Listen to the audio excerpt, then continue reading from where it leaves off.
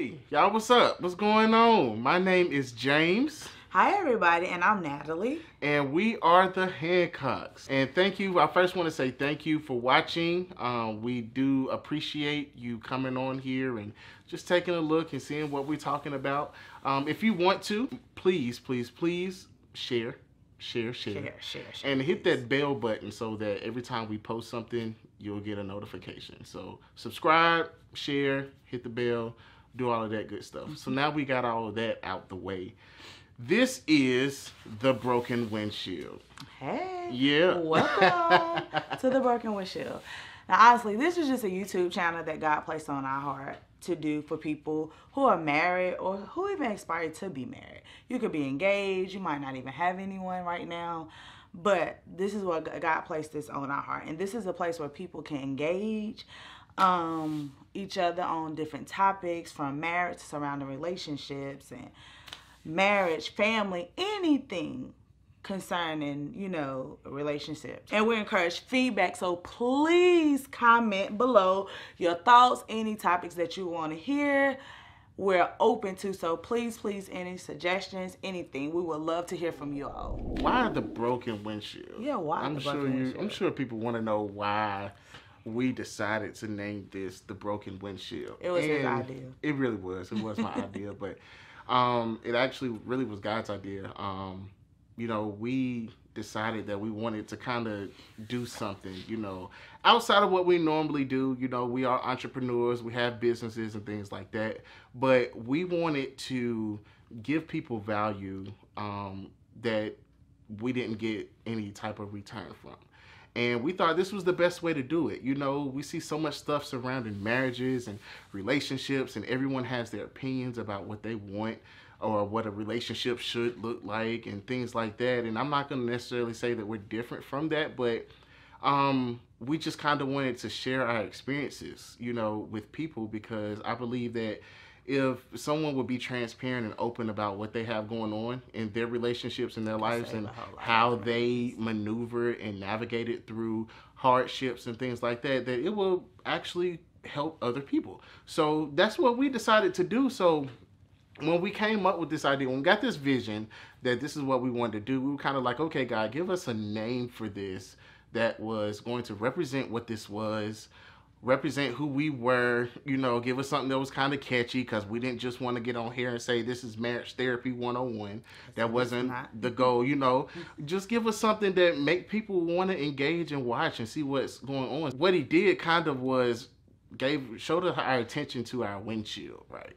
And I'm gonna talk about this. So the broken windshield is just that, right? Because our windshield in our car has been the place where everything was just kind of thrown up on. The windshield has caught the blunt force of arguments.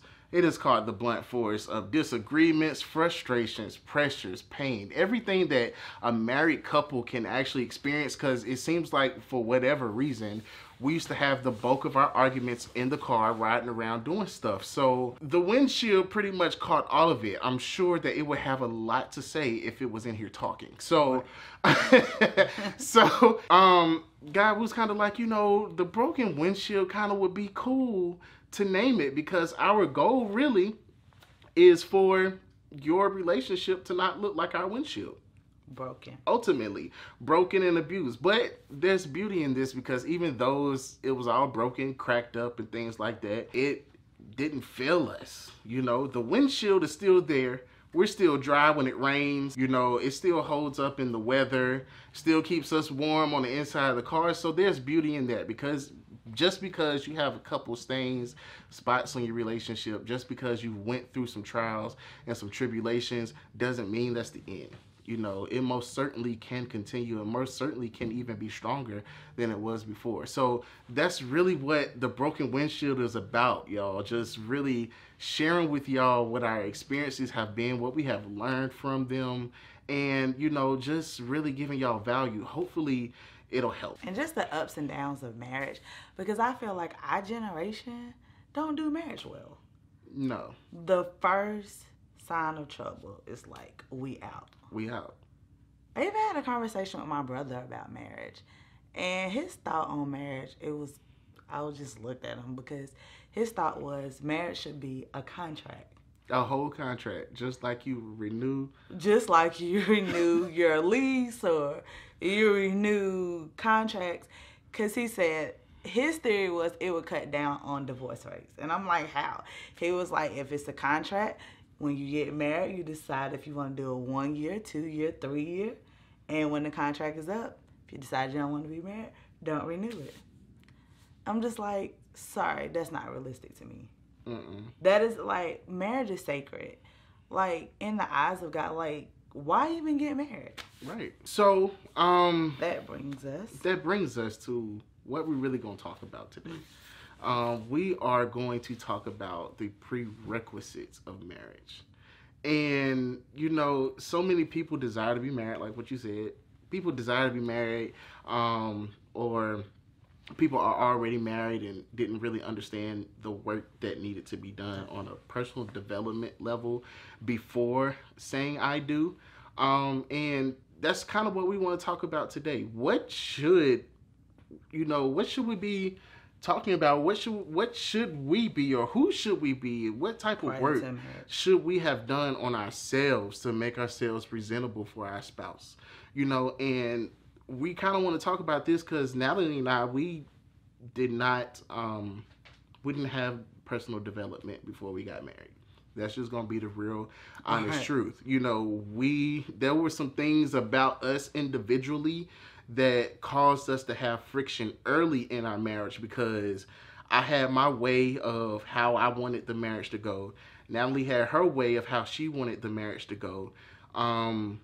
Not to say that we didn't care about how God wanted it. It was just we had our own kind of way of what we wanted. And it was based off of our own experiences that we've had personally, based off of our upbringing and things like that. That's just not really right. And not realistic. You know, it wasn't realistic. It wasn't correct. It wasn't the way that we really should have went into getting married. And it did cause friction early. So we want to save some people from that. You know, and even if you're already married and you didn't do that, you know, it's not too late. You most certainly still can go through your own personal development. It's actually really cool, actually, to see your spouse going through their own personal development and getting better on a personal level, because the beauty in that when you're in the marriage, it's amazing. So we kind of want to just kind of talk about that, the prerequisites of marriage. And the first thing we really want to touch on is brokenness. So, as far as like brokenness, first off, when you get married, you become in one. And what we learned early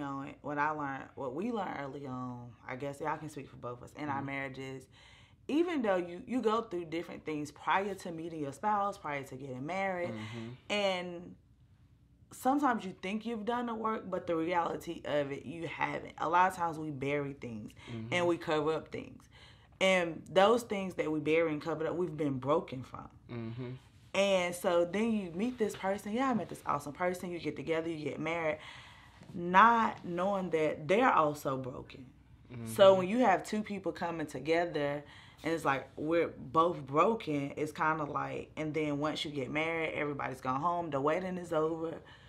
It's just you're left together. And then all of this stuff start unraveling, unfolding, and it's just like, oh my God, all hell just broke loose.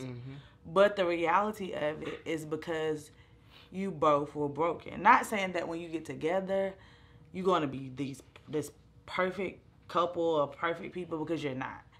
But to me, and looking back then and now, it's a lot of things that personal development I wish I had did, and a lot of stuff I wish I had to let go of, because I brought a lot of that baggage into my marriage. I don't know. I mean, I know I did. I mean, for one thing that I have learned throughout the course of our marriage is that marriage pretty much it challenges the person that you are. It's a requirement that both people change to come one, okay? Because you've lived a life as a single person. You're the only one that made decisions for yourself. You made them. You didn't have to check with nobody. You didn't have to ask for permission to do anything. It's whatever you wanted to do.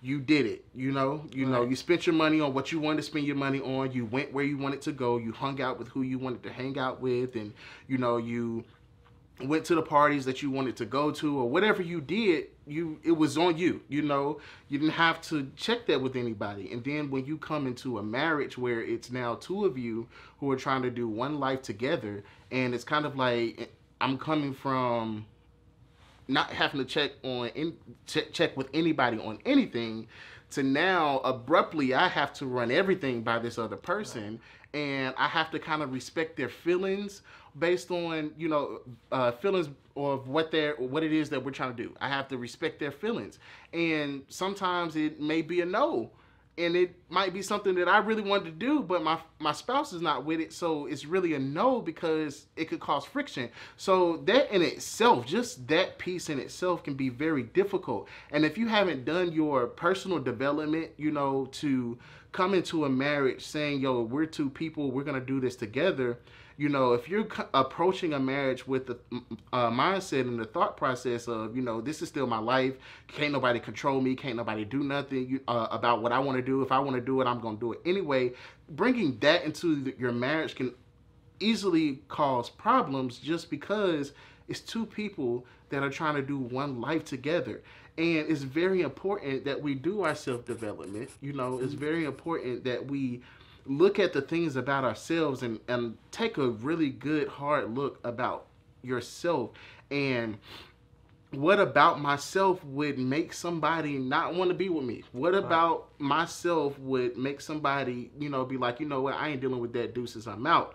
And it's important that we change those things about ourselves to make ourselves whole people.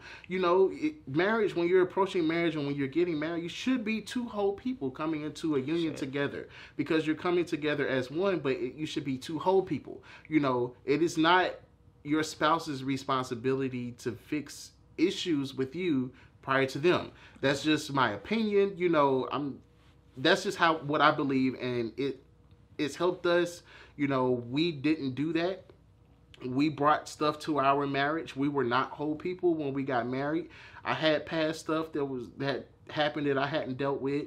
Natalie did too. And then we brought that to our marriage, and, it caused friction.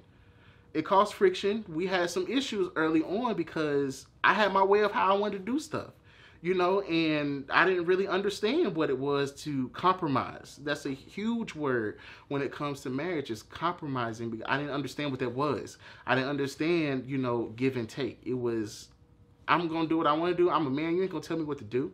It's like, for real. That was the reality of it. You're not going to tell me what to do.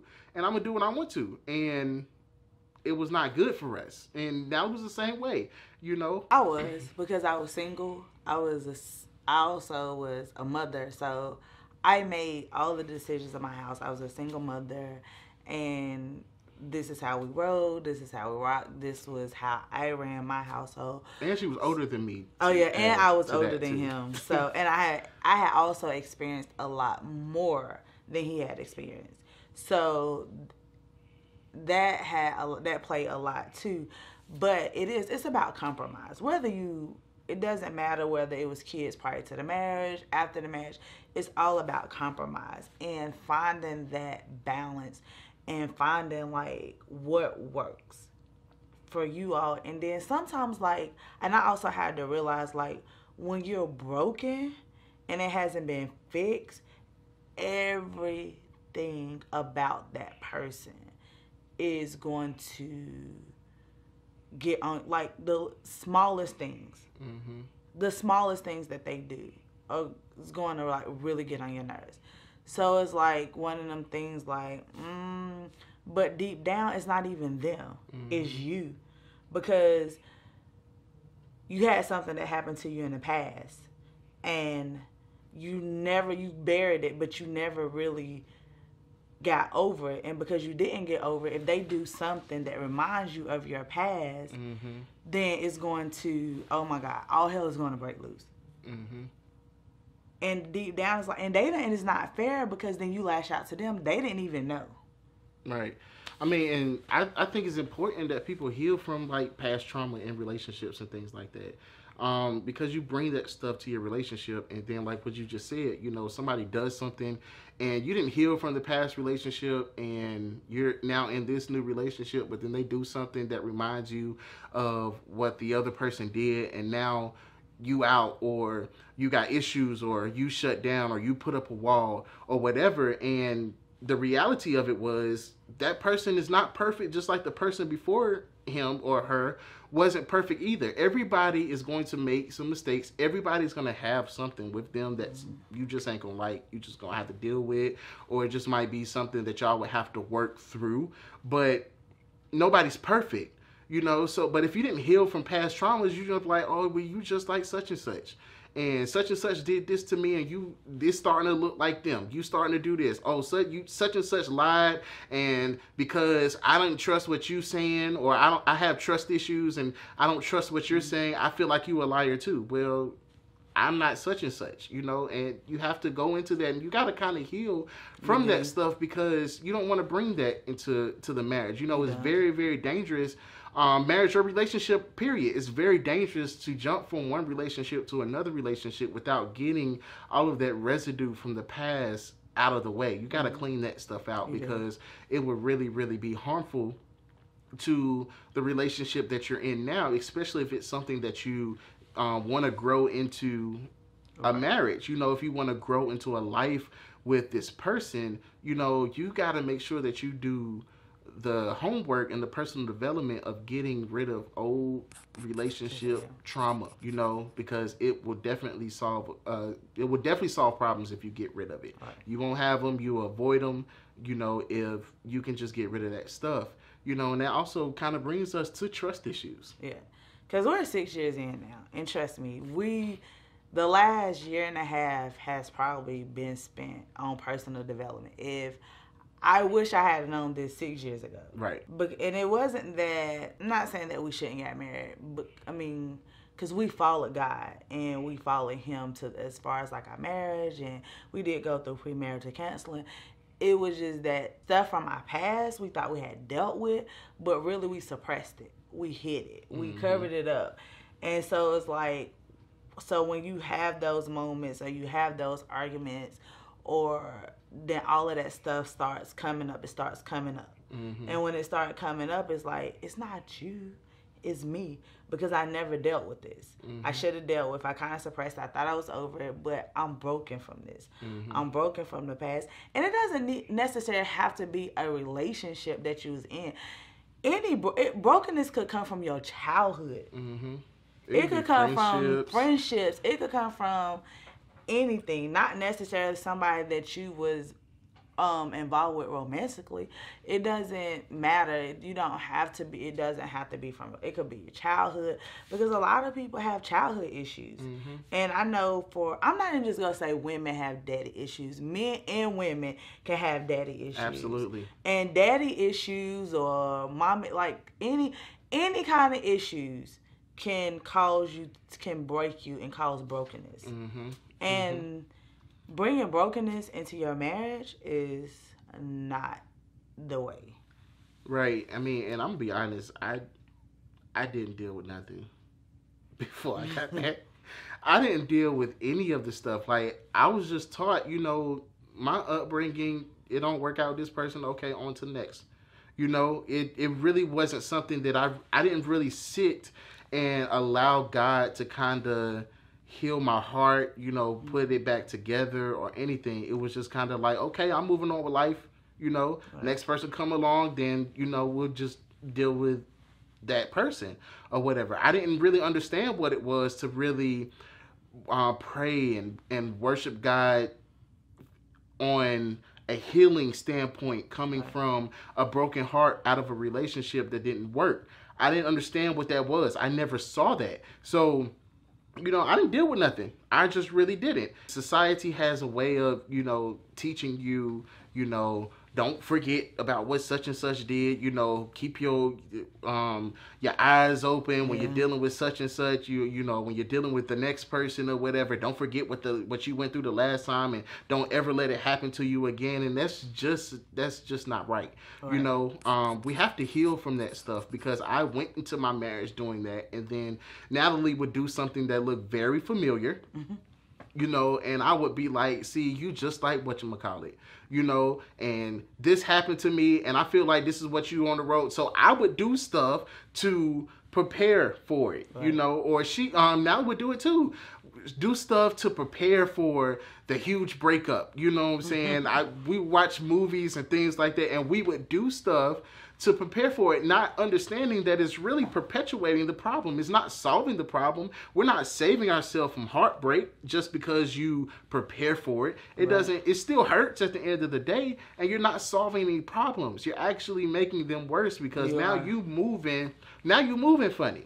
Now I really got trust issues because you sneaking and you hiding stuff. You know what I'm saying? You putting money in different accounts and things like that. And that's detrimental to a relationship. It is. That's detrimental to a marriage. You have to deal with the trust issues. If you're going to marry somebody, you're saying that I'm going to be committed to you for the rest of my life, and whatever we deal with, whatever we go through, we're going to go through that stuff together. So if that's the case, you got to be ready to deal with the hardships. Yes. You got to be ready to deal with the stuff about your spouse, your fiance, your boyfriend or girlfriend that you just don't like if y'all are planning a future together. Right. Now, if you just dating just to date, then maybe it is what it is. I don't recommend that, though. That's, to me, it's a waste of time just to date. That might be something we'll talk about another time. But, if you're preparing to do something and to go into a relationship for the rest of your life, you have got to get rid of the old trauma. Yeah. Because they do create trust issues, and it's just hard to move forward when you don't really genuinely trust the person that you're with. And you definitely have. I feel like prior to marriage, it's important that both people do the work, like self-development. Like, you have to. It's important. It will only make you. It makes you better as a person, and not even when you do self-development, not just for your marriage, but it makes you better with relationships. Period. Like, it makes you better in life, just doing the self-development and recognizing who you are, who God has created you to be. Mm-hmm. Like, it just makes you a better person. And, like, because it's so much baggage. And, like, we had trust issues early. It wasn't nothing with infidelity, nothing. It was just because being able to trust. Like, okay, if I tell you this, can I trust you? Can I give you do I trust you enough to give you my heart? Yep, that's what it was for us. When it came to trust issues, it wasn't like what you said. It wasn't no cheating or nothing like that. It wasn't infidelity. And that's another thing. You cannot trust somebody and they don't necessarily have to cheat. Right. It can just be like what we said. Can I trust you with my heart? It's like we put boundaries and we put walls up unnecessarily. Yes, we do. Because we're trying to prevent. Right. I'm going to trust you with this, but I'm not going to trust you with this. But you can't be like that. It's either you trust or you don't. And being able to fully trust somebody goes back to doing personal self-development prior to your marriage. And understanding who you are as a person, understanding your identity.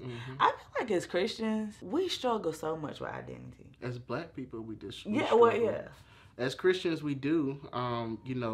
We have the Word of God and the Holy Spirit to kind of guide us through that. But as Black people, and of course, this show is not just for Black people. So if you're not Black and you're watching this, it's okay. It's all right. I'm just saying. We're just talking about our culture in general.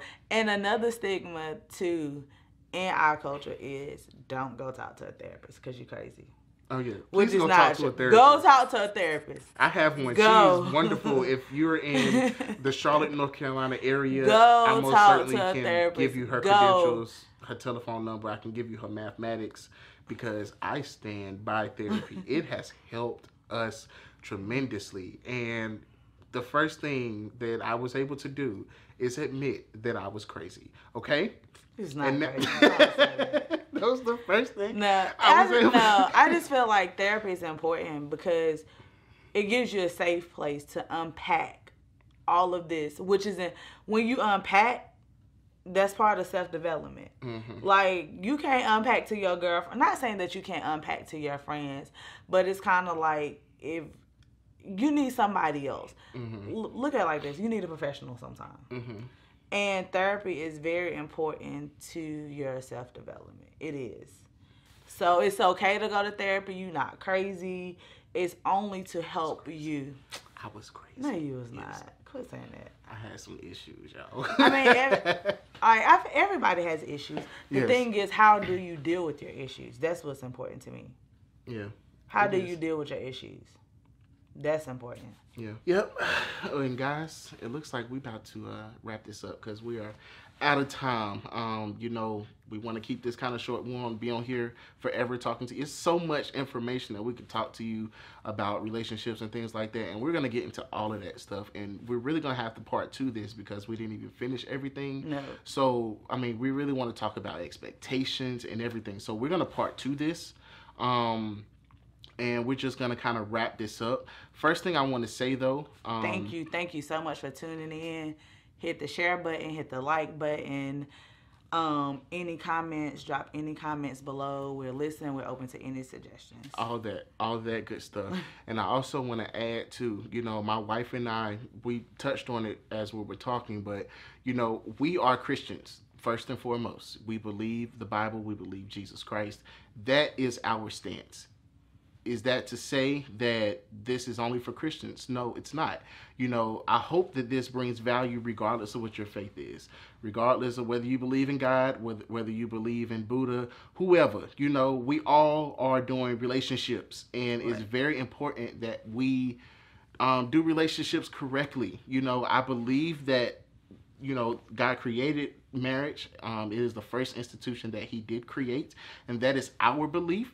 And that's what we stand on. So a lot of our beliefs and things are going to be rooted in Scripture. But that is not to say, if that's not your belief, that this isn't for you. Right. It most certainly is. I don't want to single out anybody just because we've drawn the line in the sand and that's our stance. But I hope that this brings value to you. I hope that you are able to get something out of this that we're doing. This is a vision that God has given us to be able to bring value to the world, to be able to share our experiences and be a light to somebody, because marriage is under attack at the end of the day. Marriages are under attack. Relationships are just done wrong. Just completely, there isn't any sanctity in relationships anymore. I remember when I was a kid growing up, the first question you asked was, do you have a boyfriend or a girlfriend? And the answer was yes, they kind of moved on. But now, no, it's kind of like, I don't care. We can still do what we do. They ain't got to know, and that's just not right. At the end of the day, everybody wants to be respected, and I believe that that type of attitude just only further perpetuates the issues that we have surrounding relationships. So hopefully you guys gotten some value out of this. It is our prayer that you did. Yes.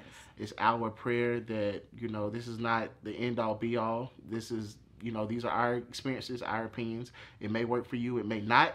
We're just sharing what we've experienced and what we've learned through our experiences with you in hopes that it can help you. And that is the timer going off, so that means that we are out of time. Bye. Okay? Till next time. So till next time, this is the Broken Windshield. Again, my name is James. And I'm Natalie. We are the Hancocks, and y'all have a good one.